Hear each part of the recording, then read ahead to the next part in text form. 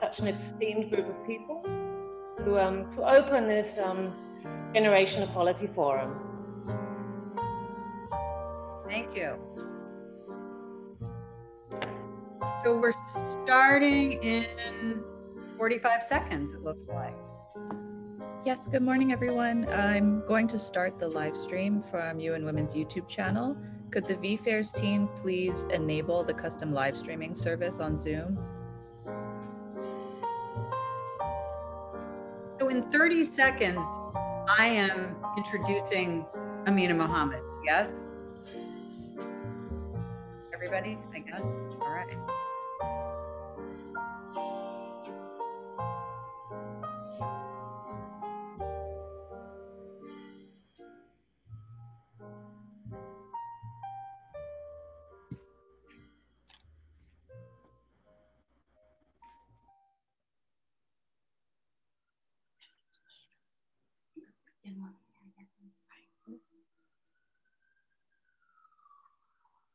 Hello, and welcome to our opening panel. It's about women's transformative leadership for gender equality. Thank you to our speakers and our audience. We have an opening statement for us from Amina Mohammed, who is the UN Deputy Secretary General.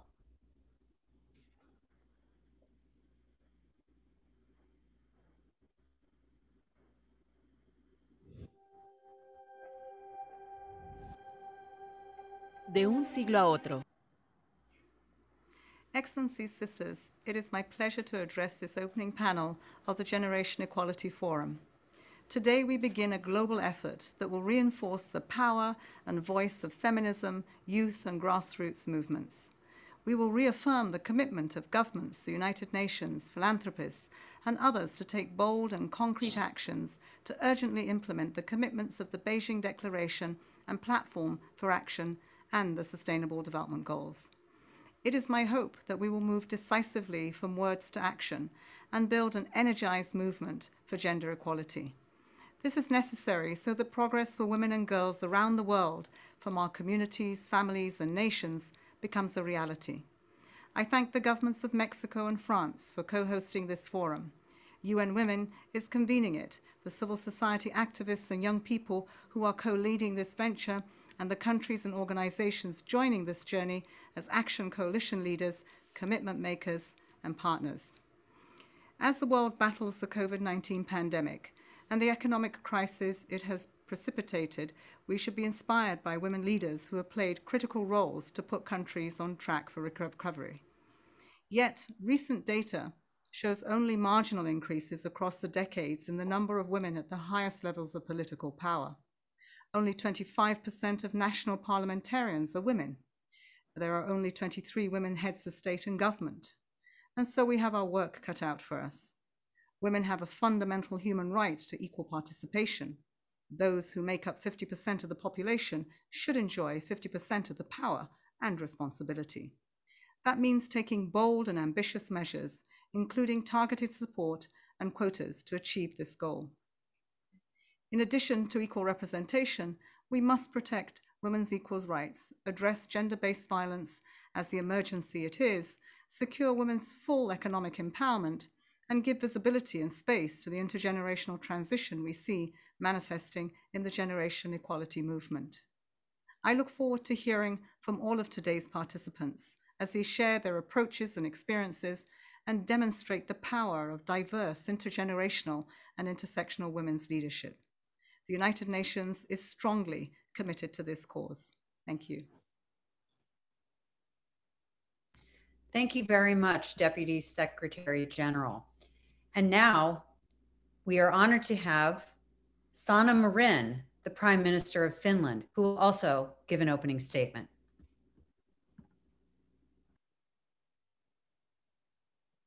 Your Excellencies, ladies and gentlemen, I'm pleased to be speaking at this event. I would like to thank Mexico, France, and UN Women for organizing this Generation Equality Forum. I'm delighted to see the strong presence of young people here.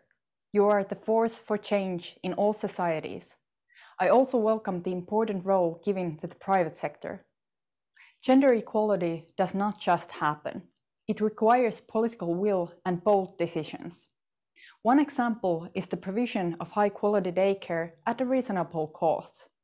In Finland, the education system promotes equal opportunities and inclusion for all. High-quality education is accessible and free. It sees strength in diversity. Gender equality is a key component of a successful democracy. Women are powerful agents of change for democracy and human rights. A society based on equality provides equal opportunities for everyone. However, Finland, like all countries, still has to work to improve gender equality. Today we need action more than ever before. The COVID-19 pandemic has affected women and girls around the world in a dramatic way. In many countries, there is a risk that girls will not return to school. Gender-based violence has increased. Female poverty is on the rise. In our recovery from the pandemic, building back better and building back equal will not be possible without the voices and leadership of women and girls. We must guarantee women's participation and leadership in society. Online and offline violence against women and girls, especially those in public and political life, cannot be tolerated. Online gender-based violence is a threat to democracy at large. Harmful gender stereotypes must be addressed. They limit the choices of women and girls, but also those of men and boys. Women and girls in vulnerable situations, such as those with disabilities and those belonging to ethnic minorities, face specific barriers. Ladies and gentlemen, gender equality is a long-standing priority for Finland's foreign policy. Finland is a proud co-leader of the Generation Equality Action Coalition on Technology and Innovation for Gender Equality. We want to see technology and innovation make the world a better place for women and girls. Finland is a candidate for the Human Rights Council for the 22-24 term. If elected, we will be a clear voice advocating for women's rights in the work of the Council. This forum is an excellent opportunity to hear diverse voices. Concrete actions are needed if we are to make change. We must stay united and work together against any attempt to question or weaken gender equality and women's and girls' rights, including sexual and reproductive health and rights. It is through bold, game-changing action and collaboration that we can achieve a truly gender-equal world. I would like to thank Mexico for hosting this event. I wish you all a successful meeting. Wonderful. And as Prime Minister Marin's election shows us, a new generation is taking over. And this next panel that we are participating in includes both younger and older, more experienced leaders. It is truly going to be a conversation among these leaders who all are playing a part in the world that we want to create. I myself, by way of introduction, I run CBS News Digital, which is a global 24/7 streaming news service. So it's at the intersection of what technology brings us, which is the ability to participate together in a panel such as this and an event such as this via Zoom during a global pandemic. The wonders of technology are bringing us closer together and helping us to move society forward.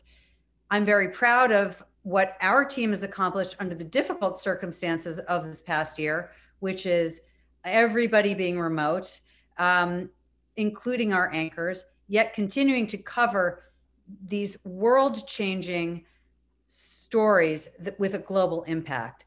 COVID-19, as we all know, but also what really was kicked off by the unfortunate death of George Floyd last summer, which sparked global protests over racial injustice. This is a story that we are continuing to cover, and in many ways represents how something in a medium-sized city in the United States can spark global, important conversations about the reckoning with racism. And today we are having a conversation about what needs to be a global reckoning with gender inequality. Many of the leaders taking part in this panel today are, like myself, part of the UN Women Leaders for Generation Equality campaign. This is an intergenerational group of women leaders aiming to change the picture of a leader. I'm also a part of the Reykjavik Forum, which has produced an annual study called the Reykjavik Index, which has tracked for the past several years and will continue to track how men and women globally view women as leaders. And unfortunately, the results of the study are that both men and women still do not view women as leaders in the numbers that we would hope to see at this point in time after 25 years after Beijing. So with that, I'd like to kick off our panel. This is a dialogue and a conversation. I'm going to ask all of our speakers to keep their cameras on, unmute yourself when you talk, please, and then mute yourself when you're not talking. Also, keep it conversational so that this is really, as best we can, conversation as we would be having in person if we were all together in Mexico today. So I'd like to start with Her Royal Highness Crown Princess Mary of Denmark, who is an honorary advocate for the Leaders for Generation Equality campaign. Your Royal Highness, I have a 5-part question here. And just as a reminder, if all panelists can turn on their cameras, we would appreciate it. So the question is, and I will ask you all 4 questions so that you can then address them. Why is diverse leadership essential? And why is it vital to ensure that women are equally represented in all decision-making spaces? Additionally, what conditions do countries need for women to take on equal leadership roles and participate in decision-making? Where are the main reasons for the slow progress that we're seeing, and where are the most crucial gender gaps? Thank you. I will turn it over to you. Thank you, Christy. And let me just start by saying that it's both a pleasure and an honor for me to be part of this opening panel together with such an esteemed group of people. I'd like to start by stating something that is obvious. Leadership is non-gender specific. A leader is a person with inherent or cultivated qualities that can influence and motivate a group of people to work towards achieving a common goal. Leaders need to represent the people they serve to best understand their wants and needs. Yet women, who make up roughly 50% of the global population, continue to be underrepresented in leadership and decision-making roles. There's no question that women as leaders and decision makers at all levels and across all sectors are critical to advancing gender justice and gender equality and to social, economic, and political progress. The most pressing issues in relation to greater gender parity in leadership varies depending on where you are in the world. And in a country like Denmark, where I'm from, where we have the legislation and institutional structures in place to ensure and support a diverse labor market, and where we pride ourselves on high female labor participation and educational attainment, there is still work to be done. We still see gaps and experience barriers, particularly when it comes to women in top leaders' positions, both in the public and the private sector. Across all sectors, communities, and societies, women have key contributions to make in leadership. but many barriers to women's leadership continue to persist. Now, we already know many of the barriers and the measures to overcome them. And as we have such limited time for the panel discussion, I'm going to focus on a single area: early intervention. Stereotypical notions of what men and women can do start manifesting themselves in early childhood. Women and girls' equal and substantive participation must be ensured from the earliest stages in life.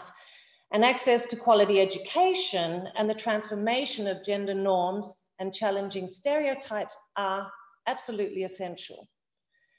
When girls are educated, they can make informed decisions and choices from a broader range of possibilities. And the knowledge and skills gained enable them to compete in the labor market and make decisions about their own lives, and ultimately pursue leadership positions, and thereby contribute to their communities and countries as leaders. And education and the knowledge it brings are crucial to this end. The COVID-19 pandemic has brought about wide-reaching school closures around the globe. We have witnessed what we already knew, and that is that schools in many countries provide much more than just an education. They also provide protection and security. Recently, I spoke with Farida, a young girl from Uganda, about the consequences of school closures. She explained the simple fact of not wearing a school uniform makes girls potential marriage targets, and also makes them at a greater risk of sexual violence and assault. When girls are out of school, they are at a higher risk of child marriage and early pregnancy. And when they are young mothers and/or married, they are less likely to continue in school and acquire the skills that give them chances in life. This is not right, and another lost opportunity to ensure the voices of young women are heard in decision-making, that their voices and perspectives we can ensure are heard in the necessary policies and changes that need to prevent this persistent disrespect for their human rights. Without an education and the protection provided by being in school, young girls are less likely to become female role models for other young girls and women. Studies show that early exposure to women leaders, as well as access to legislative and policy-making space, gives young women and girls invaluable experience, broadens their networks, and strengthens their opportunities to have their voices heard. This is a strong contributor to breaking down gender biases that keep barriers to achieving equal participation in place. So it's not only an education, it is also ensuring at a very early stage in a girl's life, ensuring respect for her sexual and reproductive health and rights. These are prerequisites for girls' and women's empowerment and ability to protect the future they had hoped for.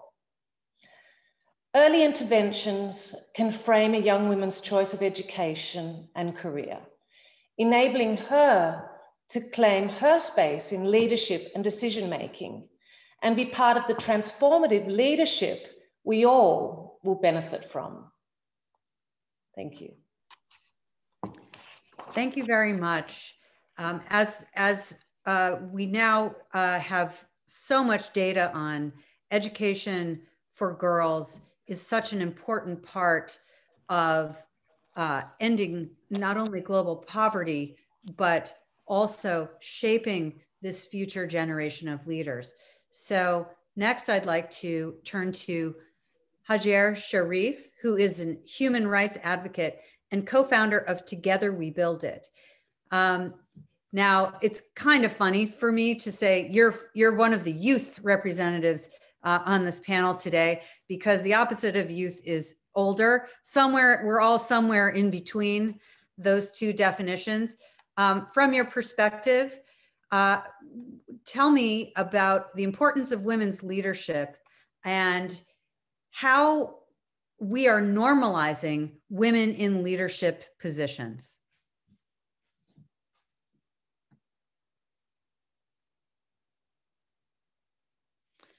Do we have Hajer? Yes. Yes. Oh, great. The floor is yours. Thank you. Perfect. Thank you. And thank you very much for UN Women for inviting me. I think when we discuss women's participation in decision-making processes, be it in politics, be it in the private sector, being it at the household as well, it is important to always emphasize that women's participation is a right. It's not something that it's given to us. It's not something extra. It is our right as women and young women to participate in every decision-making process that affects our daily life at whatever level it is. When we look at where we are today when it comes to women's participation in decision-making processes, maybe one important thing to highlight is that the fact that women are not equally participating, it doesn't say less about us as women and young women. In fact, it says less about the decision-making processes themselves, in the sense that since Beijing until now, these decision-making processes has not changed significantly for better. And one important thing also to highlight is that perhaps there is a huge misconception in many parts of the world that these decision-making processes are merit-based. That the selection to be part of these decision-making processes are solely merit-based. And this excludes one of the reasons for why women are not able to participate or are not equally participating as men, which is privilege. Being born within a specific group and being born as a specific gender who has a track record of participating and leading and designing decision-making processes means that these processes do not really reflect, and they do not frankly look like the communities they represent. And every time I'm having a conversation with whoever it is, regardless of gender, and I say, well, in order for us women and young women to be able to participate, we need to have enabling systematic mechanisms. It can be quotas, it can be reserved seats, it can be whatever mechanism it is, but we need to have enabling mechanisms in order to overcome the structural problem. Because the fact that we're not participating equally as men, that's not our fault, it's the fault of the system in itself. And you know, sometimes when you engage in such conversation and you put forward such argument, the opposite and the counter argument will say, well, the law does not prevent you from participating, so why don't you go and run for an office? Why don't you start your company? Why don't you just, as a woman or as a young woman, simply go and participate? And my response to that is that decision-making processes are like borders. If you don't hold the privileged passport, or if you don't belong to a privileged group, it doesn't mean you can easily enter. And telling women to, you know, just go and participate as if there is no structural obstacles is as telling me, a Libyan person, to just book a ticket and travel the world. I would need a visa to go almost everywhere and to be able to enter any country. I cannot just show up at the border control and say, well, I want to get in. And the same argument applies to women and young women's participation in decision-making processes. We still do need a visa to enter these processes. And this visa, it can be a quota, it can be a reserved seat, it can be whatever it is. But the fact is, we still need this visa to enter these processes. Thank you, Hajer. I really like the metaphor that you used there about having a visa to enter these processes. I think we all on this panel can relate to what you're saying. I was just mentioning that 30 years ago, I had my first job out of college in which I edited photos of one of our panelists, Rigoberta Menchú, today. And if you had asked me at that time, if 30 years later, would I be struggling with the issue of gender equality, coming from a privileged position, as they say, well-educated, access to opportunities in the US, I would have said, no way, we have an equal playing field. But what I have learned in my 3 decades of working and experience is it's not an equal playing field. And one thing I want to do going forward is not try to tell a younger generation that it's equal and that if you just work hard, you'll get there, because I now know that that is not the truth. I've learned it myself, and I've also learned about the unconscious bias that comes from being in such a position of privilege. I would love to ask now of Beatriz Argimon, the Vice President of Uruguay, about your experience of leadership and whether what Hajer is saying resonates for you.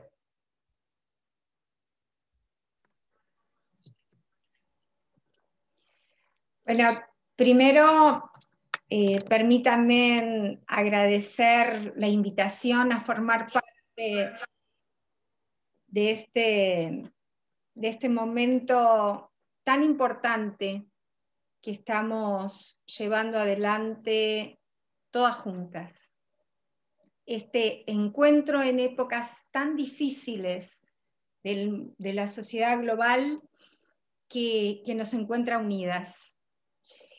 Y esto tiene que ver con una reflexión y con algo que tú mencionabas, pero primero, por supuesto, y como corresponde, agradecer a los gobiernos que han organizado este evento y a ONU, que cumple un rol importantísimo en hacer visible el tema de la equidad de género desde hace mucho tiempo.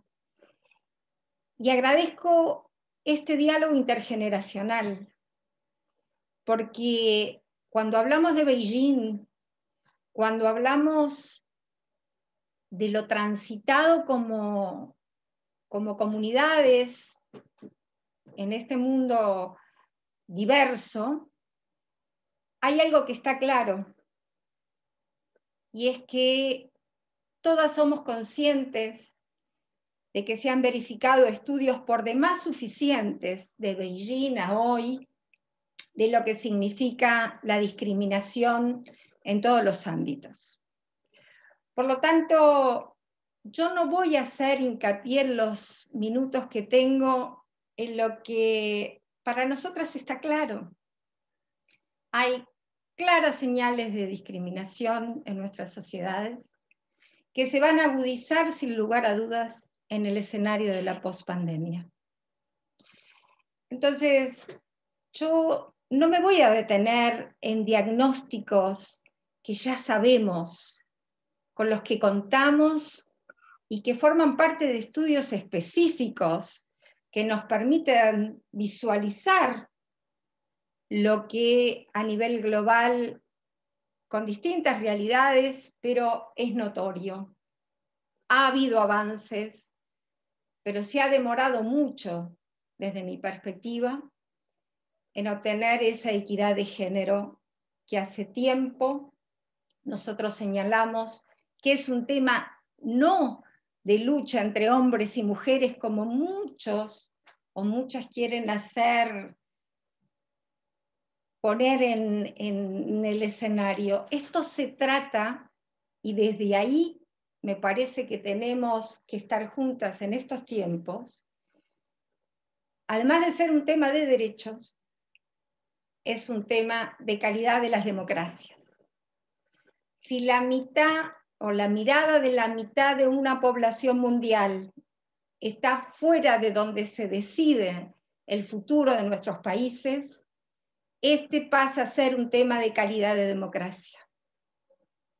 Y por lo tanto, cuando hablamos de los obstáculos que tenemos, cuando hablamos de ese cambio cultural por el que estamos transitando, no debemos perder de vista que han pasado ya muchos años en que hemos ido denunciando esta realidad y que en el mundo globalizado, donde todo es más rápido, las que ya tenemos años transitando en nuestro rol de esa apertura a mujeres líderes, debemos también dejar claro que debemos llevar adelante acciones concretas más rápido. Yo provengo de un sistema político muy sólido. Aquí en Uruguay las mujeres tuvimos, desde el punto de vista normativo, muy tempranamente nuestros derechos, pero sin embargo es verdad que tenemos los mismos obstáculos que hace muchos años íbamos señalando. ¿Que hay avances? Sí los ha habido, pero el siglo XXI debió habernos encontrado con una sociedad mucho más equitativa y encontrarnos a las mujeres trasladando nuestra mirada y proporcionando también acciones concretas con esa equidad que hace tiempo venimos pidiendo. Por lo tanto, yo resalto dos aspectos importantes.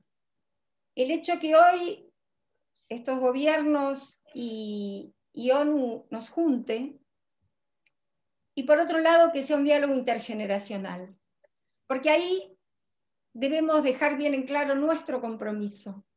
Las que ya hace tiempo que venimos batallando por la equidad de género en los lugares de decisión, tenemos que entender y hacer visible que ya ha pasado mucho tiempo y que se precisan acciones inmediatas. Esa toma de decisión con las miradas desde un punto de vista paritario no deben demorarse. Y mucho más teniendo en cuenta que las nuevas generaciones cada vez más están llamadas a cumplir más tempranamente que nuestras generaciones el asumir responsabilidades políticas y sociales en términos de conducción. No puede ser que después de todo lo trabajado, de todo lo transitado, cuando las normativas están y cuando se ha trasladado la necesidad de esa construcción codo a codo entre hombres y mujeres, tengamos que seguir haciendo eventos donde ya no tenemos que hablar más de diagnósticos, sino que tenemos que abrir paso a acciones concretas que nos deben encontrar a todas juntas. Y en ese sentido yo me propongo ponernos desde el lado del escenario de la pospandemia, donde tenemos que trabajar por darles insumos indispensables a las mujeres que en el mundo siguen siendo las que tienen a su cargo los cuidados, como ha quedado visto notoriamente en estos tiempos. Ha quedado claro que la pobreza tiene cara de mujer y de niños.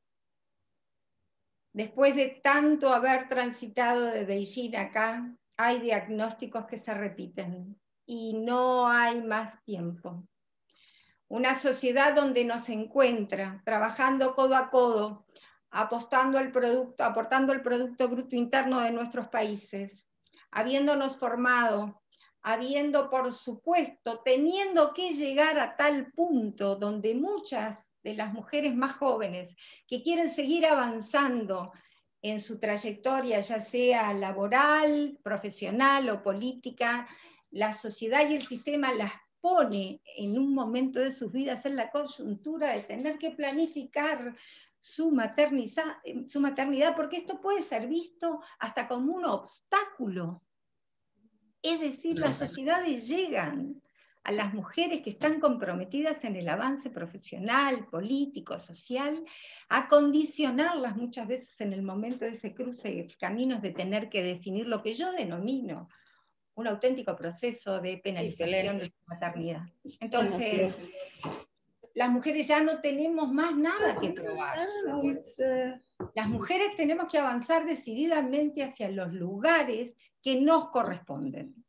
Y en ese sentido, el escenario post-pandemia nos está convocando, sin lugar a dudas, a que esa carga honoraria que tenemos en el quehacer cotidiano que implica los cuidados que llevamos adelante en forma gratuita, esa necesidad de independencia económica que debemos, sin lugar a dudas, transitar como forma de lograr esa equidad de derechos, es una acción que debemos tomar fundamentalmente las mujeres que llegamos a los lugares de decisión.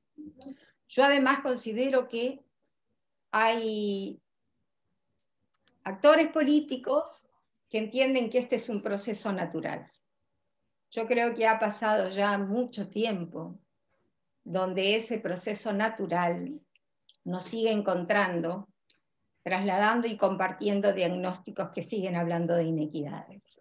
Por lo tanto, yo propongo que de este intercambio de mujeres que admiro, que sé de su trayectoria y que sé cuánto han aportado con su mirada de género en las decisiones a nivel de liderazgos políticos y sociales, hagamos una alianza estratégica donde de una vez por todas se pase a una acción decidida.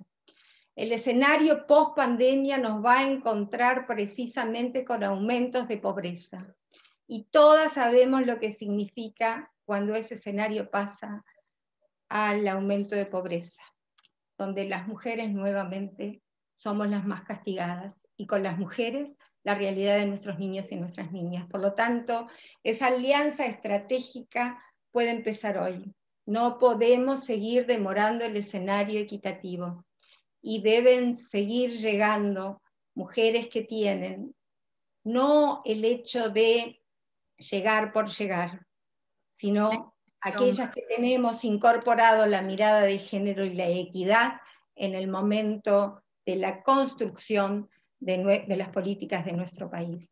Yo termino por acá agradeciendo fundamentalmente el estar juntas, el poder terminar este encuentro con ese compromiso de avanzar en forma decidida hacia esa equidad que hace mucho tiempo venimos solicitando.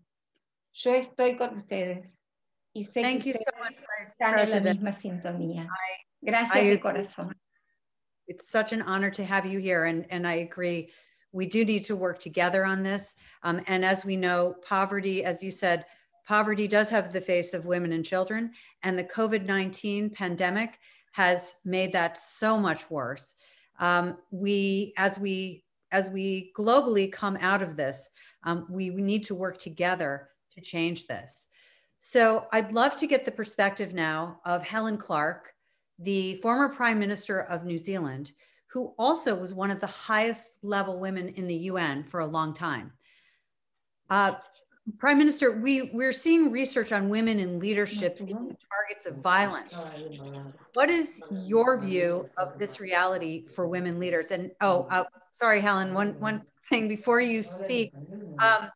If every speaker can write your name in your Zoom profile by clicking on the 3 dots, that way our audience will be able to see who you are.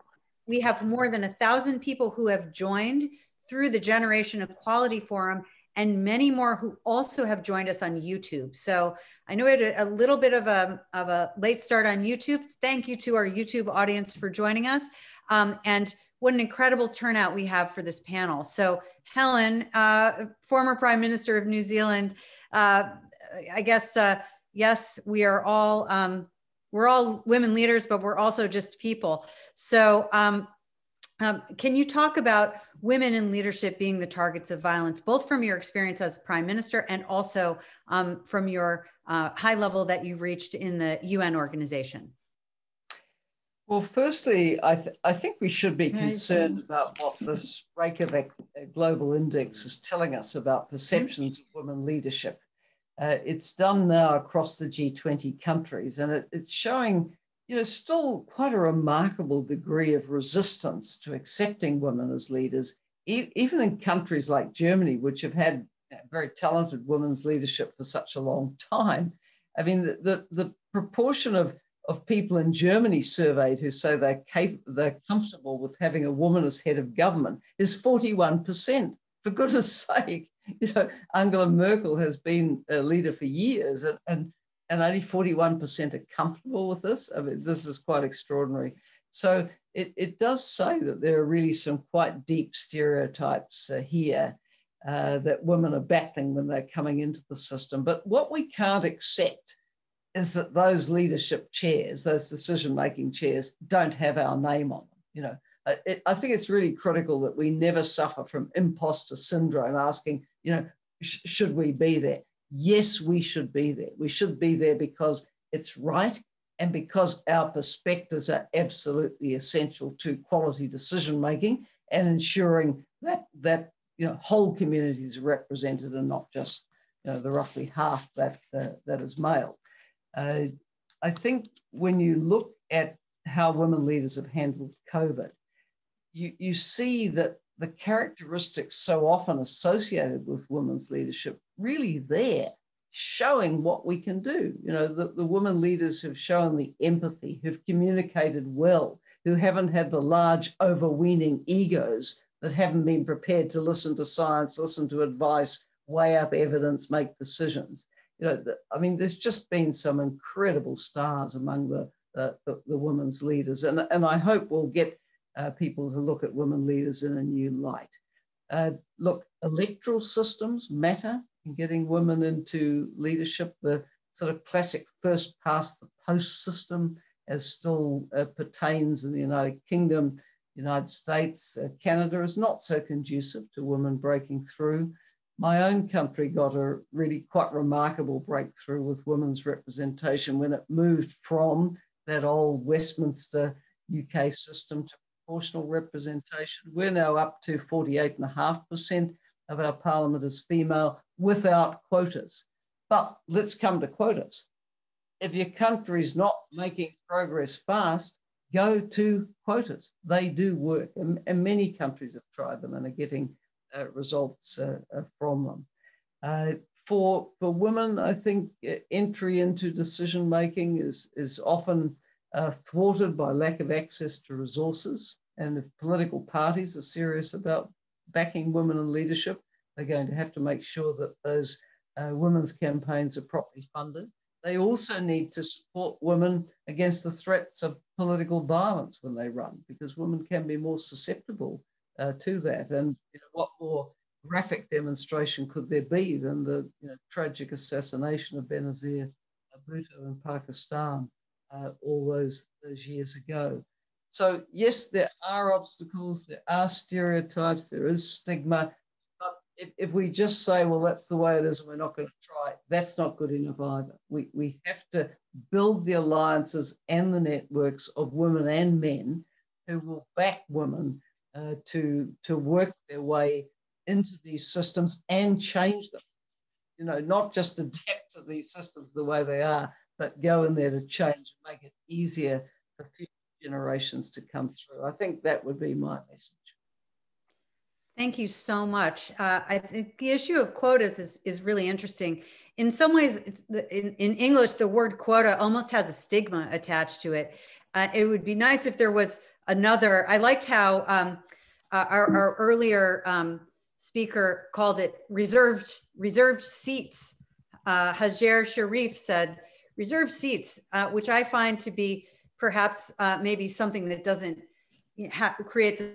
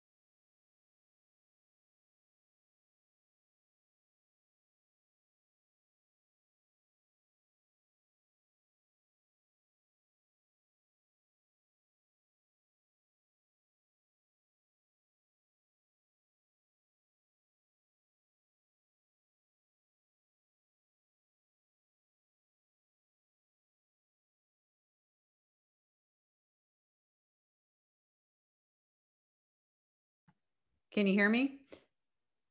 Okay, thank goodness. All right. So as I was saying, it's a wonderful world of technology that we live in today. So again, we're going to now to Ines Yabar, who's a sustainability activist. I'm going to ask you to speak a little bit about how we achieve a feminist agenda of leadership, go beyond the focus on women's leadership, and ensure a diverse, inclusive, and intersectional forms of leadership for all members of society. This is so important. Thank you. Thank you so much for that question. And thank you for having me today. I'm really humbled to be with so many inspiring women that I look up to. And at just 25 years of age, I have to pinch myself and think, am I really in this space and discussing women who have done so much already? And I hope to achieve as much as well. I am a sustainability activist, but that goes as well with sustainability as an ecology, but sustainable cities includes also working in poverty. And I work with Techo, which is an organization in Latin America helping people overcome poverty. And 76% of the leaders in the communities we work with are women. And I think that is very powerful to know that women in shanty towns are the ones leading, and they're the ones bringing ahead their communities and helping them overcome poverty. And this is something that goes across, as you were saying, intersectionality. It goes across all areas of society. And I think there is a problem if women aren't being recognized for their leadership at any level. And they're just being sometimes applauded, sometimes their voices are amplified, but they don't really have the actual resources. They can't generate that momentum that we're asking for to be part of that decision-making space and have leadership roles at higher level. I was at a webinar a couple of weeks ago, and they were mentioning how only 13 countries have had more than one woman lead, and only 2 of them had 3 women lead. So where's the issue where we come from women leading in their communities on the ground, and then they can't go further? What's happening when they reach higher stages? I am from Peru, and 30% of the parliament seats are held by women, and we have elections in 2 weeks. And I think something really important is to see that it's our role as well to elect those women into spaces. Unfortunately, only 4 women out of 33 candidates, or 4 of the candidates are women out of 33, but they are there. And I think it's our role as well to recognize that they are in these spaces. They are everywhere. Women, as we've been saying from the beginning, are 50% of humanity. So we are in every sector, we are everywhere, and we are working and we are doing things. And it's up to us to recognize those women, to see them, to understand what the issues are that we have in whatever sector of society we work in.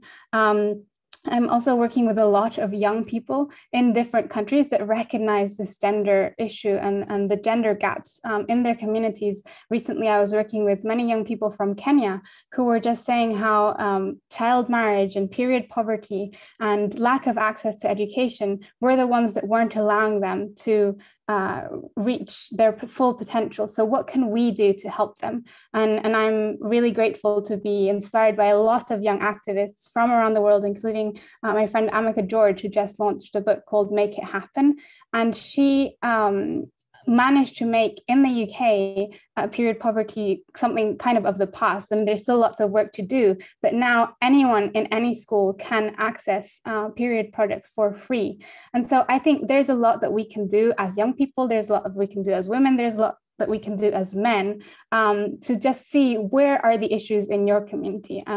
What are the things that you can do to make sure that women in whatever sector of society they're in, and in whatever sector of work or in any of the roles that they have, what is it that's preventing them from reaching her levels of power and of influence? And women are there, but right now they're at the stage where they're just being applauded. And now it's time to make it normal. Why are not young men seeing these young women in those spaces more? And why isn't something that has become normal? I think the fact that we're all here today demonstrates that women are in positions of power, but now are we really being listened to is what we're saying really being taken into account. And that's what I think we should now work towards, is recognizing that women are reaching certain positions, but they're still an exception. And we don't want it to be that way. So I would challenge all of those of you listening. Thank you, Christy. No, you're doing great. And I agree so much with what you're saying, that not only do we need a seat at the table, but we need to be heard and listened to when we get there. And I don't want to cut you off. I want to respond to what you're saying, because I myself have been cut off and not heard. And it's hard to believe for some people watching, but you can accomplish a lot and still not be heard frequently. I also really appreciated what you had to say about period poverty. I myself, in my 3rd decade of working, find that there's no easier way to freeze one of your male colleagues than by suggesting that there be free tampons in the bathroom.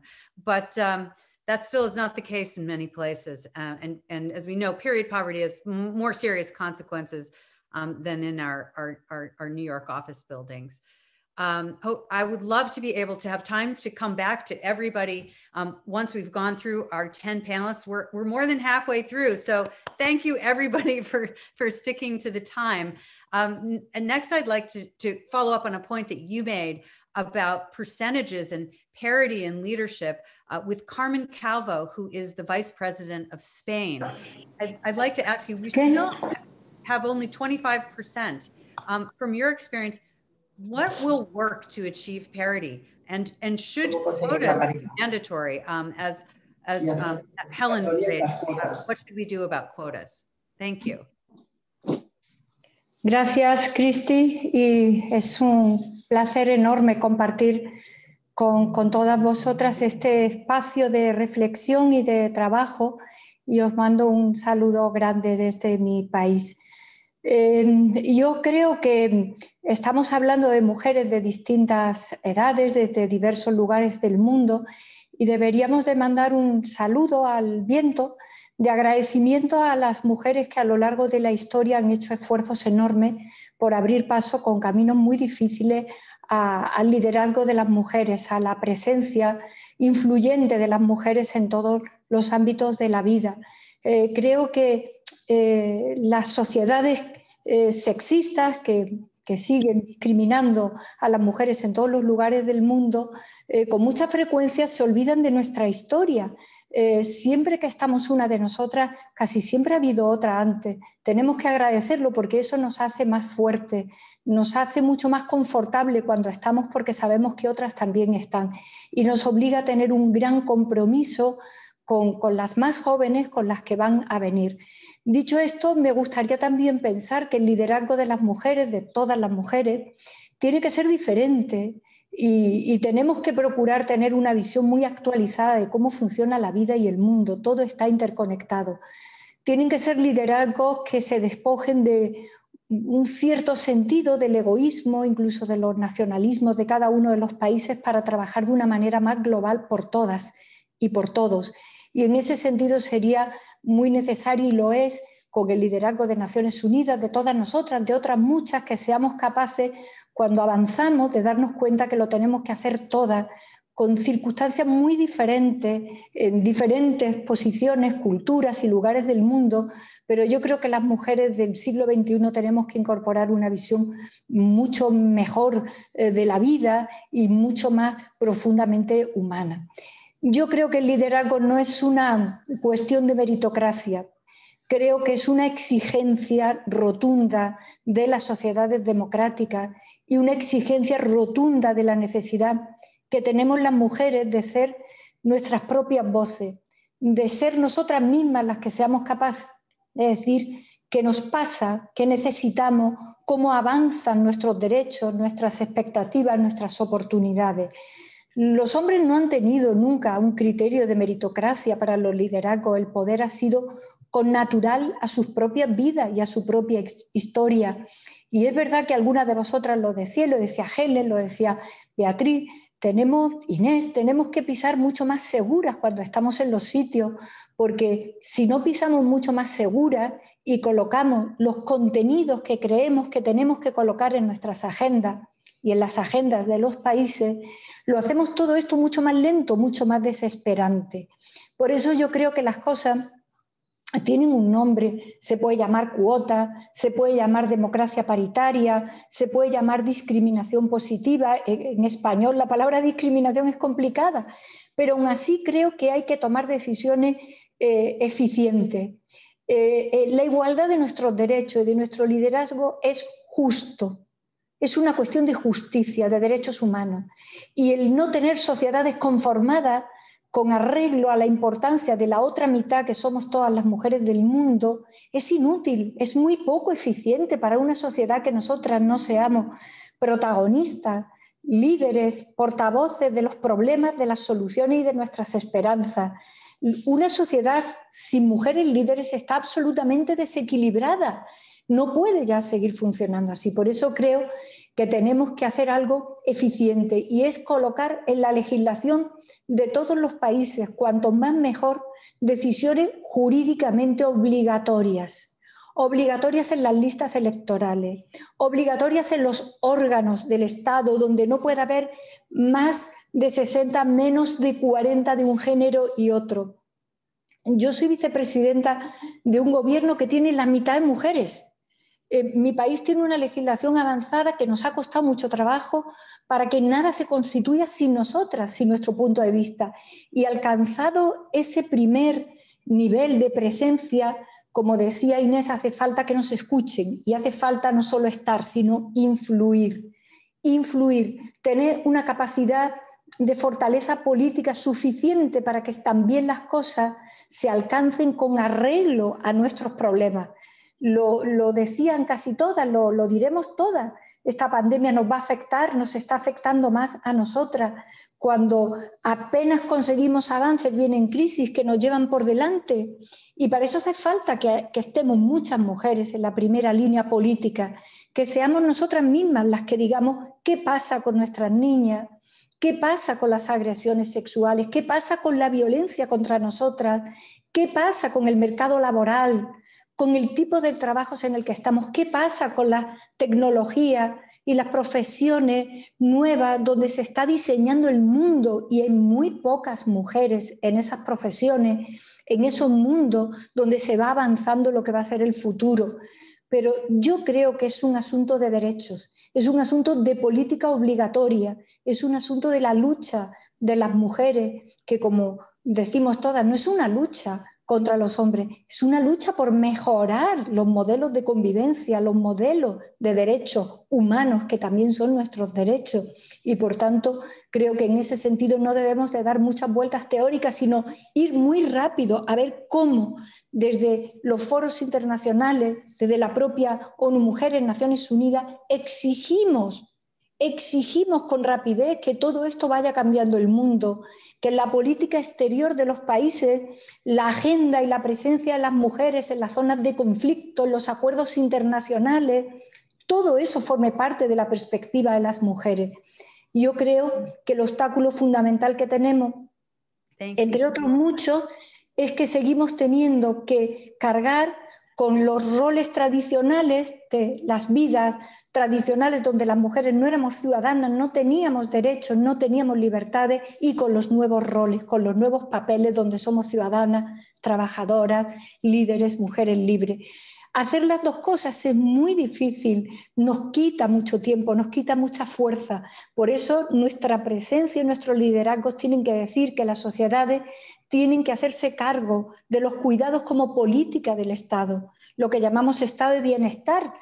Todo eso libera a las mujeres de que su única profesión sea la maternidad, sea ser esposa, ser madre o ser hija al cuidado de los demás.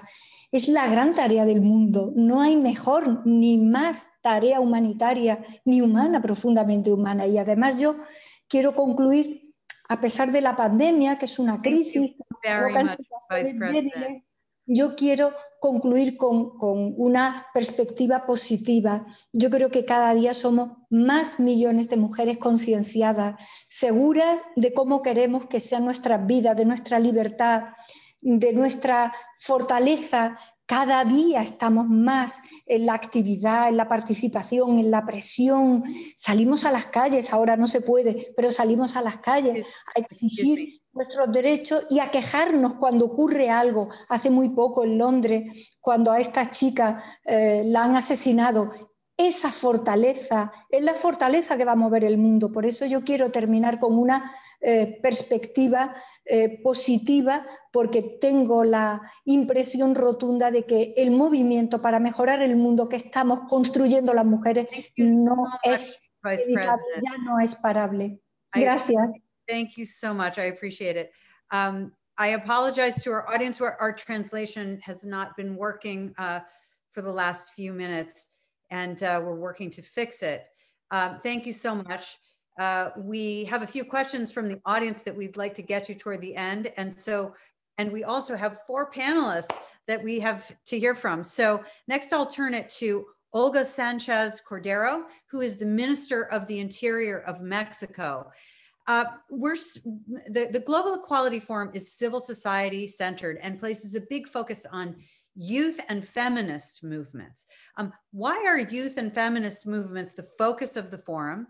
And can you talk about how important it is for civil society and youth to participate in this? Thank you very much. Buenos días. Bienvenidas todas y todos a esta inauguración del Foro Generacional de Igualdad, convocado por la ONU Mujeres y copresidido por los gobiernos de Francia y de México. Este foro se inserta en la historia del esfuerzo multilateral por conseguir la igualdad que se inició en 1995 con la 4ª Conferencia Mundial sobre la Mujer en Beijing. Y curiosamente fue ese mismo año en el que yo ingresé a la Suprema Corte de Justicia de la Nación de mi país, en la que estuve cerca de 21 años, como la única mujer entre los 11 que integramos esa Suprema Corte. Y en ese momento, cuando yo ingresé a la Suprema Corte, introduje la perspectiva de género en el juzgamiento. Hace 26 años, el término perspectiva de género apenas se estaba acuñando y el término perspectiva de género para juzgar era todavía un tanto ajeno a las y los juzgadores, pero se introdujo con gran éxito desde la Suprema Corte en mi país. Hoy, 26 años después, estos esfuerzos continúan. Las estrategias específicas que surjan en estos días van a aterrizarse en el cierre de este foro en junio próximo en París. Y van a revisarse en la 76ª Asamblea General de la Organización de las Naciones Unidas.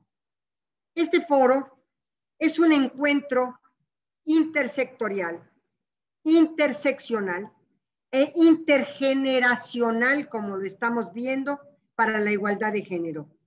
Sus protagonistas son jóvenes y la sociedad civil feminista. Al ponerlas al frente de este evento, celebramos el poder del activismo y de la solidaridad feminista. Reconocemos las aspiraciones de las mujeres en el mundo entero. En este foro se une el trabajo de la sociedad civil, de los gobiernos, de la academia, de los organismos internacionales, de los colectivos, de los grupos comunitarios, de las empresas, de los parlamentos, de los sindicatos y de los medios de comunicación y más. Arrancamos las actividades con urgencia, no desde la articulación de promesas y hojas de ruta, sino con la proposición de acciones concretas. Aquí ya se ha dicho que ya tenemos muchos diagnósticos. Yo diría, en muchas ocasiones estamos sobrediagnosticadas. Por eso hay que actuar, hay que tener las acciones concretas y avanzar en ellas.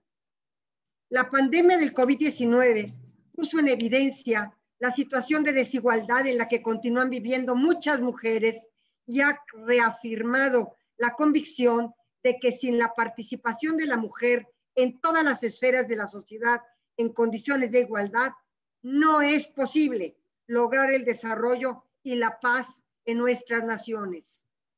La agenda global y la transversalidad de acciones que genera deben centrarse en la igualdad de género como cimiento de un nuevo porvenir. Nos encontramos en un punto clave que debemos llevar a construir nuevas formas de incidencia para reconstruir un sistema que no estaba hecho para las mujeres, para transitar a uno en el cual sean ellas, las mujeres, las que marquen la pauta de las acciones globales. En este sentido, en México actuamos siguiendo un proyecto de nación que tiene como prioridad los derechos humanos y la lucha por la igualdad sustantiva. Por eso escuchamos a todas las mujeres para convertir sus intereses y preocupaciones en acciones concretas, tanto en la política interior como en la exterior. No quiero dejar de mencionar lo honrada y agradecida que me siento con todas aquellas que en su momento, como ya se dijo aquí, lucharon para que hoy pueda reunirme con ustedes, mujeres líderes, con la seguridad, dignidad y libertad con la que quiero que las mujeres del mañana se conduzcan. A las generaciones presentes les pido que tengan plena certeza de que esta lucha aún no termina y no la dejaremos inconclusa.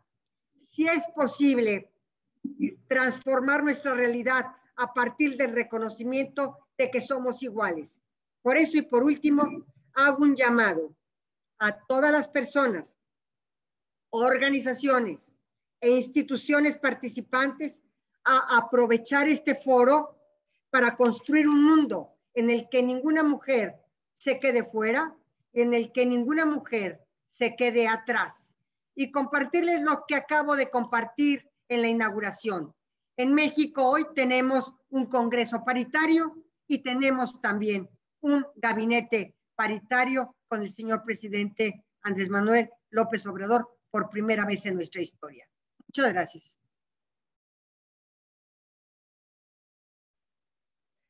Thank you so much, Interior Minister. We have 3 speakers that we will hear from. Next, we have Rigoberta Menchú, Nobel Peace Prize laureate 1992, for her work on behalf of the rights of Guatemala's indigenous people. How has this work as an advocate shaped your view on leadership?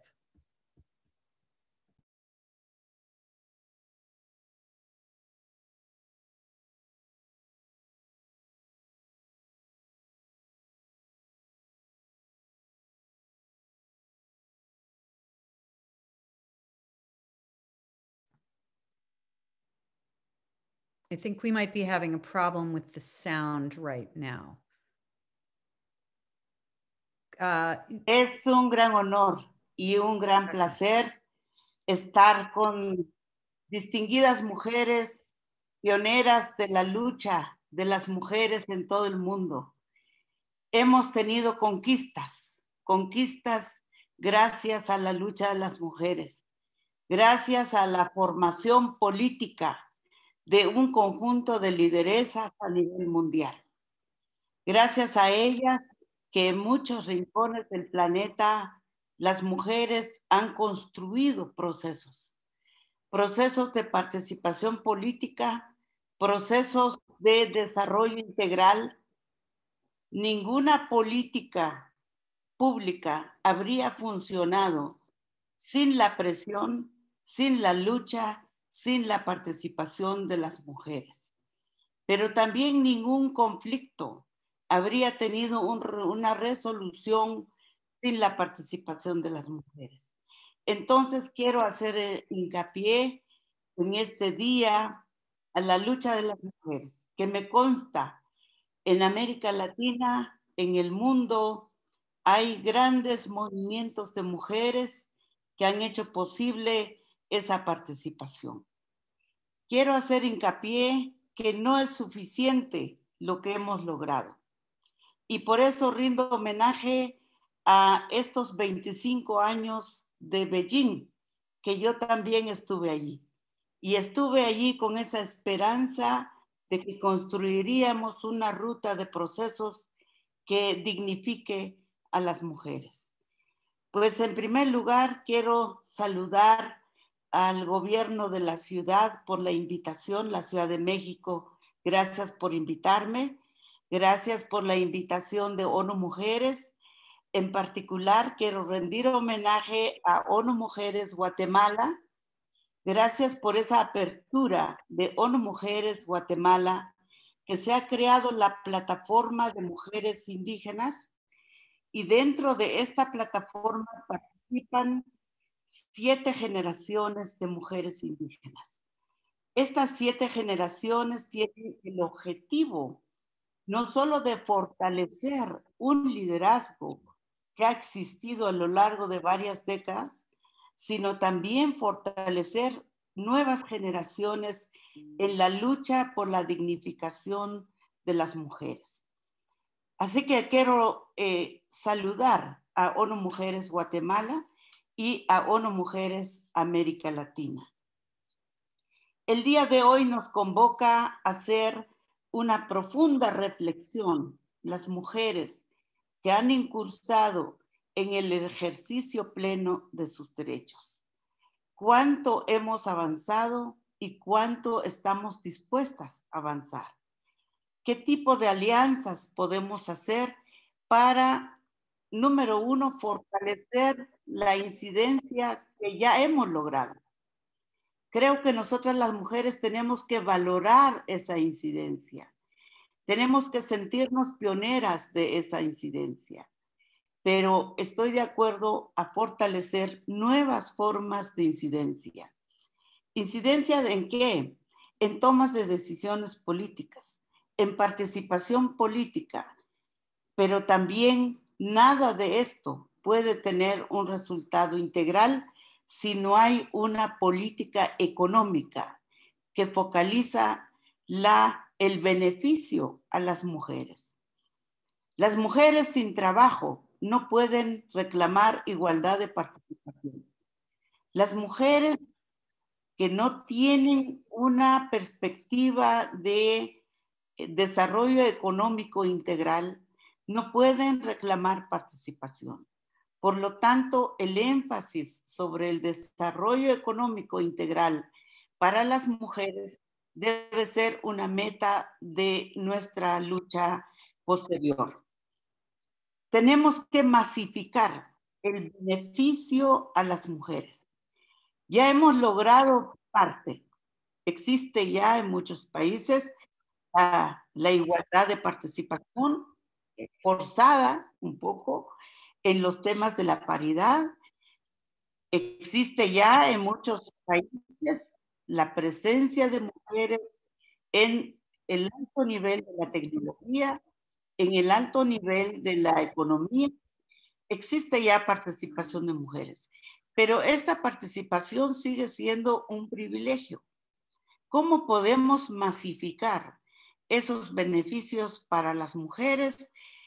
Tiene que pasar por política pública, pero también tiene que pasar por la parte económica. Creo que la salvación de todos está en un desarrollo integral.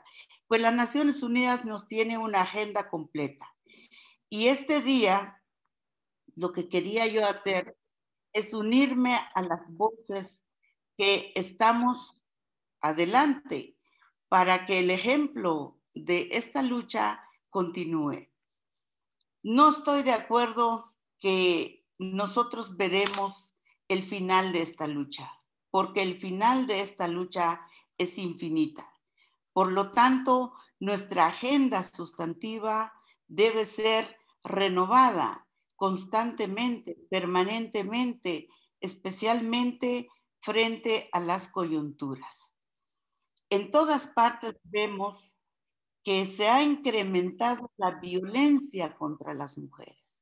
Y en todas partes vemos la impunidad abusiva para perseguir los responsables de los crímenes.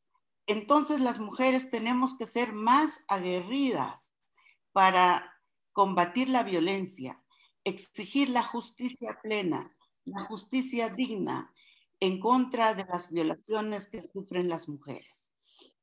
Felicito el trabajo de muchas mujeres en relación a las campañas contra la discriminación y contra la desigualdad. Creo que ha incidido mucho estas campañas, sean privadas o públicas, o desde la academia. Felicito esta participación.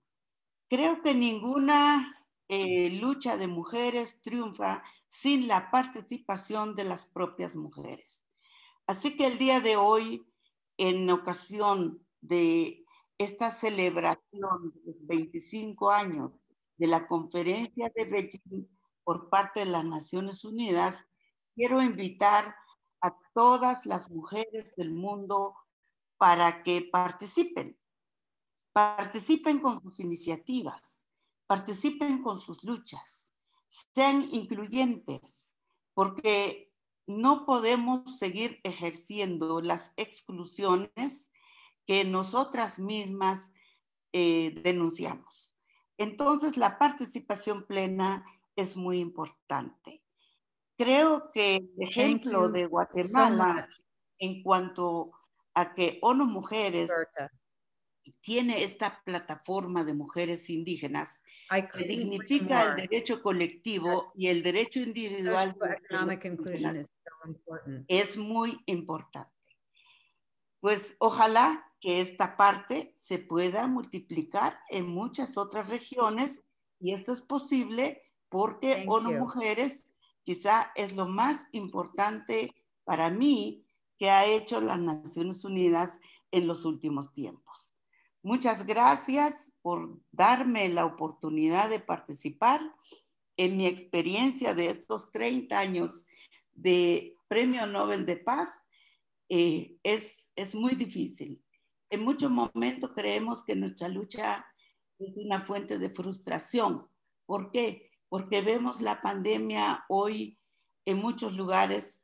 La inmensa mayoría de los afectados son las mujeres, y especialmente las mujeres del área rural. Y en este momento quiero rendir homenaje a las comadronas, porque las comadronas han jugado un papel muy importante, incluso en esta pandemia, especialmente en Guatemala. Muchas gracias. Thank you. And I agree with you that the fight is not going to end. It's not, the end is not in sight. We're overcoming thousands of years of gender inequality and other types of intersectional inequality, including socioeconomic and race injustice. I'd like to turn now to Aminata Touré, the former Prime Minister of Senegal. Can you help us summarize what needs to happen going forward? After we hear from you, we will also hear from one of our youth leaders, Amanda Nguyen, but let's start with you, Prime Minister. What's your perspective on what our different stakeholders need to do? Well, thank you very much. Let me express a little bit of a frustration that I'm sure will be shared across the board. Why are we repeating the same thing over and over again since Beijing and not achieving what we would like to achieve? And that's really the question we have to face. In many parts of the world, including here in where I'm talking from, Africa, we are left with the idea of whether we should accelerate change, but we realize that we are in a situation where we need to preserve advancement, which is not what we were expecting. Many of the rights that we fought for and we acquired are under threat. And it's not only in Africa, but it's in many places. So we need to link our reflection to the global equality agenda in which gender equality would prosper. We have seen very developed countries, I won't cite any for diplomatic purposes, where leaders sort of got elected despite derogatory words toward women, despite accusation of violence against women, yet they got elected with huge numbers. We've been seeing very conservative and even aggressive speeches in places where we didn't used to do that. So I think it's very important that we address the global agenda when it comes to equality, to tolerance, to anti-racism, and linking to gender equality. We cannot separate those agendas too because of organizational purposes. Even in a government, you have to have. I think we're having a bit of a sound and connection problem here. So I'm sorry to cut you off, but we're having trouble hearing you. It seems to be maybe an unstable connection. But let me see if we can come back in a few minutes. I apologize for this. Next, I'm going to ask Amanda. Amanda, I'll come back and ask you to wrap it up if you would be able to, Prime Minister. In between, I will ask Amanda Nguyen, the CEO and founder of RISE, to talk to us about your story, living through something traumatic. But can you really focus on telling us how, as one of our youth leaders, you think women, and women leaders in particular, can harness obstacles that they face and turn them into drive? And then we will come back to the Prime Minister. Absolutely, and thank you so much for having me, for putting on this event. It's so wonderful to be able to connect with people, especially since for, gosh, it feels like a decade, but for the past several months, over a year now, we have been living in this pandemic. And so to be able to reach out through the screen and to be with one another, I just want to say thank you. Quite simply, you can't be what you can't see. And to break down gender bias, we must acknowledge that women's equality, and in many places around the world, women's equality is still swept under the table. Peace is not the absence of visible conflict. In order for there to be true peace, access to justice for women is a necessary prerequisite. I am a rape survivor, and that is an issue that is still working through societal stigma. Survivors' lives are the invisible war zones that corrode human potential, hold back the premise of a just world. And we, all of us, have the ability to hold a light up to that darkest corner of human experience and allow survivors at last to be seen, to be heard, to be empowered. The world is going through a moment of reckoning right now. And just as we've seen in the wake of so many disasters, COVID-19 is being trailed by a surge of domestic and sexual violence. And we know that we are as strong as the weakest among us. That's why my team and I have been fighting for sexual violence to be a priority among world leaders in the form of a United Nations General Assembly resolution, a universal sexual assault survivor Bill of Rights. And that's because at least 1.3 billion people are raped around the world, but there exists no international form of accountability. Hope, to me, is a renewable resource, and we are all connected. Men included must step up because women's issues impacts them too. I want to end with gratitude because my mother fled as a boat refugee from Vietnam, and today I get to be in this space with leaders like you, talking to people from all around the world who have tuned in because they want to see a better world. And this is the dream of my ancestors. The first time that I shared my story with anyone, it was hours of me talking to politicians, world leaders who could not care less. They told me very honestly, oh, you know, they're working on a re-election, so this wouldn't help them win. This is not a priority for them, or that women's issues wouldn't help them climb the ladder of power as fast as they would have. And at least thank you for their honesty. But as someone who was fighting for my human rights, it was devastating. I went home and I cried. And as a pathological optimist, the next morning I got up and I did the same thing. This time I went to the United States Senate. And in my ride there, I met a driver, a man who was kind of intimidating. And he didn't really talk to me. But at the end of the ride, he saw I was going to the Senate. So he asked me why. And I told him, and this once intimidating man started crying, just tears welling up in his eyes. And he turned to me and he said, my daughter was also raped. And when he stopped the car, he said, she went through a lot of similar things that you went through. Can I shake your hand? Thank you so much for fighting for my daughter. Has anyone told you that they love you today? I love you. And I'll never forget that dad. That dad, that father, represents our collective story. It's a story of progress. And it shows that we must do this together. Our work in gender-based violence, in fighting for women's equality, is not isolated to just women. It, of course, affects everyone: men, children, girls, boys, non-binary individuals, others. And I want to say that no one is powerless when we come together, and no one is invisible when we demand to be seen. So thank you so much for holding this Generation Equality Forum so that more than half of the population gets seen, because we are still having our issues shoved under the table. And finally, thank you so much for including my voice and including so many perspectives today. Thank you for seeing me today. Thank you very much, Amanda. We have, I'm going to try to go back to Aminata, the Prime Minister of Senegal. But if she's back on, I'm not sure if she is. Yes, I am. Oh, great. Thank you. And I apologize. There was an issue with the interpretation channel.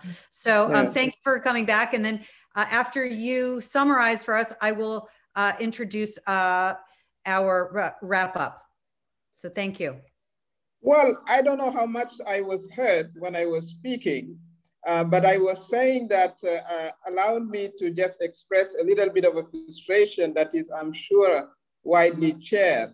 And it's related to the pace we are moving on gender issues. And sometimes you have the feeling that we are not moving as fast as we should. So the question should be, why is it that? And one of the answers I'm trying to put on the table is that maybe we need to further link the gender equality agenda to the bigger agenda about equality per se, and tolerance and fight against racism and discrimination.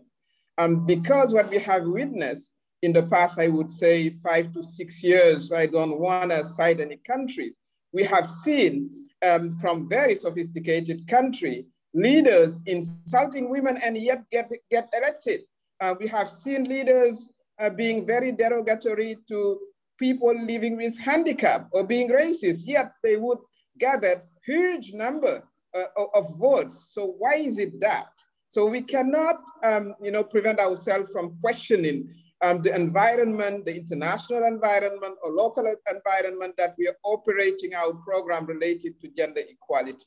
I think that effort to link the fight for gender equality to other struggle for equality per se needs to be further enhanced. The other point I would like to put on the table is, how can we be strategic to get the changes faster that we want? Here in Senegal and in Africa, 70% of the population is below the age of 35. Here in Senegal, the past days, you have heard that over the news, we face a youth riot, very violent one, and they came out as in big numbers because they're overwhelming when you look into the demographics. So if women who are more than half of the population, I mean in Africa at least, plus youth who are 70% of the population, why aren't we able to build alliances that would be able to win a position, political position, and make the changes we want. And these are both two groups who have direct interest in changing, the patriarchal system that is discriminating women and young people. So that has to be reflected. That's why I salute the spirit of this forum. And I guess that's also the attempt of linking both agenda of women and youth. I think it's vital if we want to accelerate the progresses. And the last point I want to make is we have moved in many, many, many fronts. In Senegal, 78% of the parliament is made of women. After Rwanda, more than 50, I think there are 53, South Africa. But yet, the changes don't necessarily reach the most vulnerable women. It's captured by privileged women like me and others. So how are we going to make sure that we have a good intersection between gender equality, social equality, of course, race equality? We say that in the literature and in theory. I'm not very sure we're delivering that in program and in effectiveness. So that is also something we need to look at. And the last point I like to talk about is how are we going to make sure that we make the necessary progress, needed progress in the context of COVID when it is about access to resources. I think it is going to be a key battle for the gender equality agenda. So more than ever, we have to come back and question the budgets that are being voted by Parliament, the allocation for gender equality and women-related activities and needs and rights. I think in this context of COVID, where all budgets are being cut, it's very, very important that we do so. So my final word would be, if we are able to put together a group that can win election everywhere, then we will be able to make the changes. And for me, it's really looking into an alliance internationally, locally, between women and young people, and setting, our electoral list right and taking over. I think that's the best way to move forward. Thank you. Thank you. And what an excellent summary. You really put it all together. Now I'd like to introduce Phumzile Mlambo Nguka, who is the Executive Director of UN Women, who has done so much as an advocate for the rights of women and girls around the world. She has some closing remarks for us. And then after we hear from Phumzile, we will ask our youth leaders, our three youth leaders on the panel, for one sentence for their summary and inspiration for us. So this will give you time to prepare. Thank you, Phumzile, for being with us today, and the floor is yours. Thank you very much, Madam Moderator, for keeping us on track. Thank you to everybody who has tuned in. I am coming in from Mexico, where we have just opened the forum. It's been wonderful to listen to all of you. We are having this forum just after the Commission on the Status of Women, which also focused on the theme of women's leadership and participation. And the nations of the world at CSW called for and committed to effective and equal participation of women. They even called for 50-50 representation of women in all decision-making bodies, not just in the public sector, but even beyond the public sector. They also called for participation by young women and women with disabilities. They also said it is a right for women to participate in the governing of their own countries. I think we have to be holding them accountable, supporting them to make this happen, and taking our rightful role in pushing for the implementation of these very strong recommendations. As Vice President Kamala Harris said, women actually enhance democracy when they participate, because democracy is not quite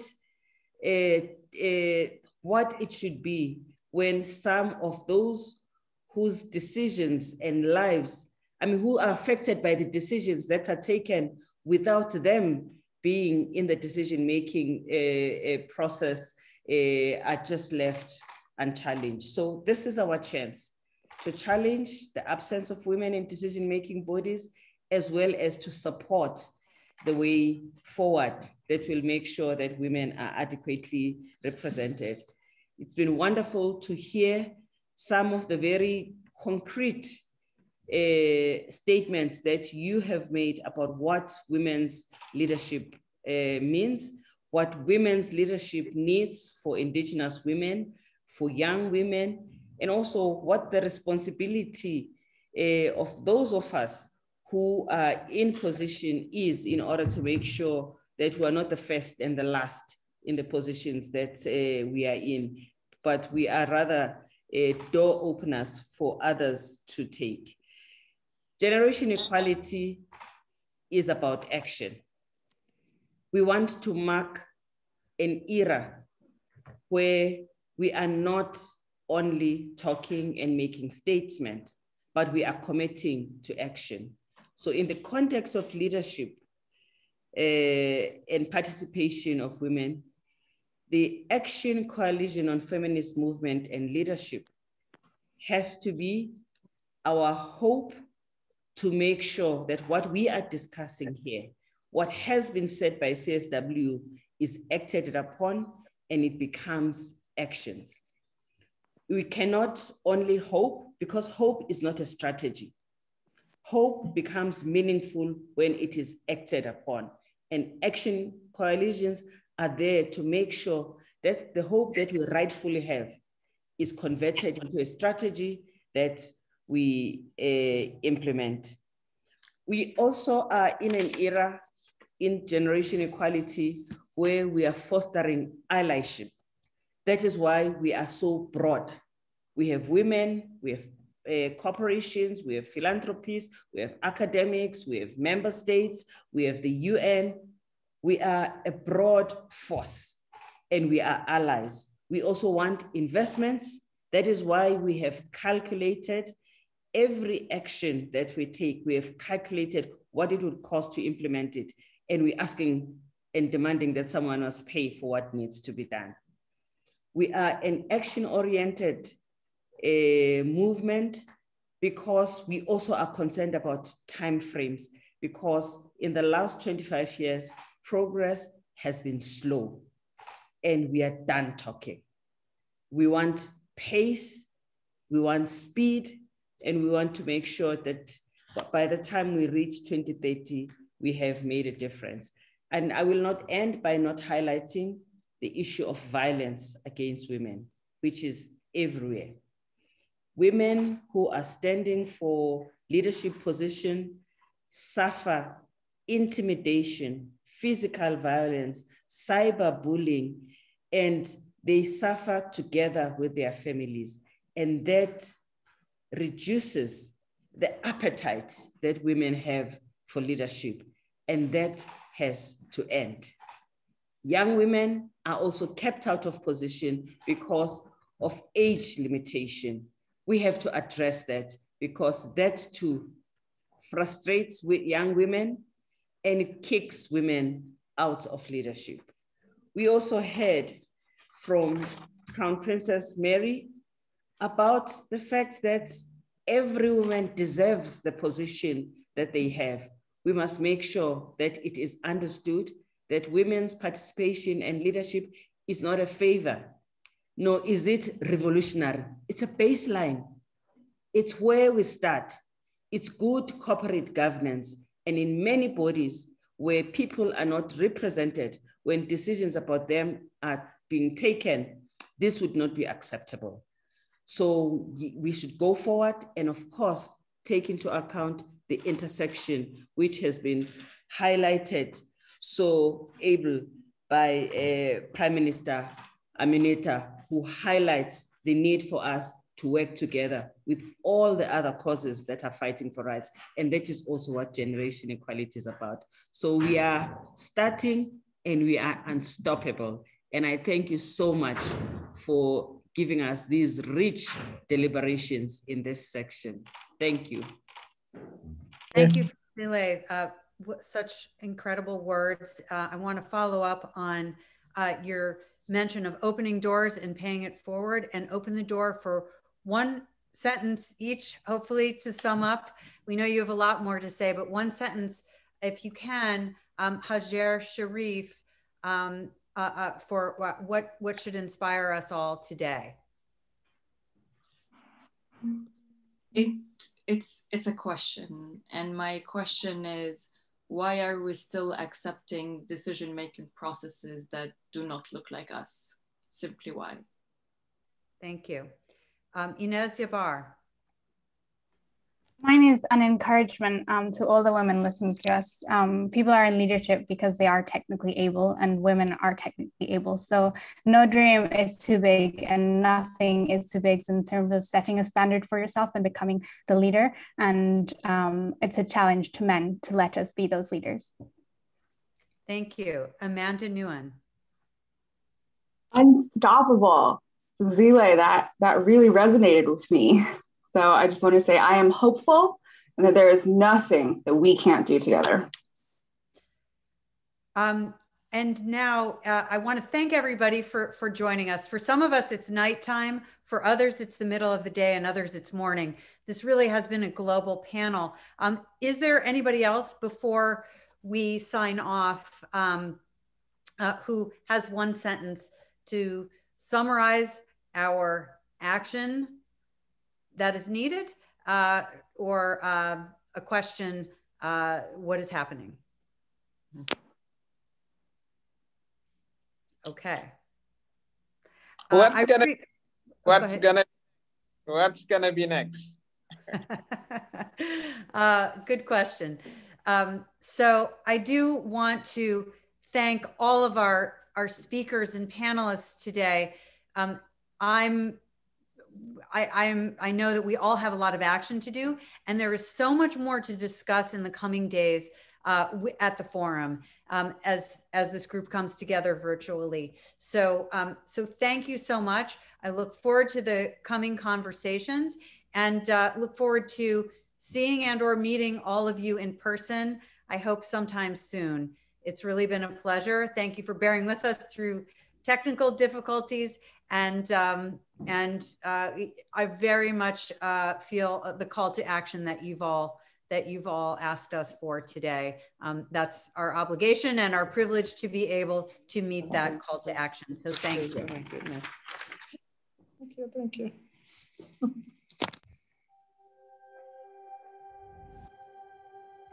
De un siglo a otro, pasamos de demostrar que podemos liderar a demostrar que tenemos que liderar y formar parte de todas las decisiones a las que nos enfrentamos en este mundo. En todo el mundo, 1 de cada 4 escaños parlamentarios están ocupados por mujeres. A nivel local, las mujeres ocupan el 36% de los escaños electos en los órganos deliberantes locales. En solo 22 países hay jefas de Estado o de Gobierno, y 119 países nunca han sido presididos por mujeres. Al ritmo actual, la igualdad de género en las más altas esferas de decisión no se logrará por otros 130 años. En un mundo afectado por una pandemia inédita, las mujeres hemos desempeñado papeles fundamentales en la contención de la crisis. Las mujeres hemos estado al frente de la recuperación, apoyando a cada persona en nuestras comunidades. Durante este año, alrededor de 435 millones de mujeres y niñas vivirán con menos de $1.90 al día, incluidas 47 millones empujadas a la pobreza como resultado de la pandemia. Las mujeres triplican el número de horas diarias de trabajo doméstico y de cuidados no remunerados que los hombres. Enfermeras, doctoras, conductoras, trabajadoras de limpieza, policías, epidemiólogas, investigadoras, mujeres de todas las edades, en todas partes del mundo, han estado al frente de la primera línea que resiste a los efectos por COVID-19. Desde las cuidadoras en el hogar hasta las jefas de Estado, las mujeres hemos demostrado que la única forma de tener una recuperación efectiva ante la pandemia es con nuestro liderazgo y plena participación en todos los sectores. El siglo XX vio algunos progresos memorables en términos de igualdad de género. Fue un siglo lleno de mujeres impresionantes que lucharon a contracorriente y fueron las primeras en algo, en viajar al espacio, en ser presidenta de su país. Pero esto no basta. El camino todavía es largo. Ahora, en el siglo XXI, hemos de asegurarnos que el 50% de la población tenga acceso al 50% del poder. El siglo XXI requiere poder feminista. El poder feminista es transformador. Se ejerce para el beneficio de todas las personas para lograr al fin sociedades igualitarias. El poder feminista escucha todas las voces y concilia con distintos sectores. Pone en el centro la urgencia de garantizar los derechos humanos de niñas y mujeres de la misma forma que los de los hombres. ¿Qué es el poder? El poder somos nosotras, cambiando el mundo como un colectivo diverso, plural y fortalecido por las experiencias comunes que hemos vivido como mujeres en un año histórico.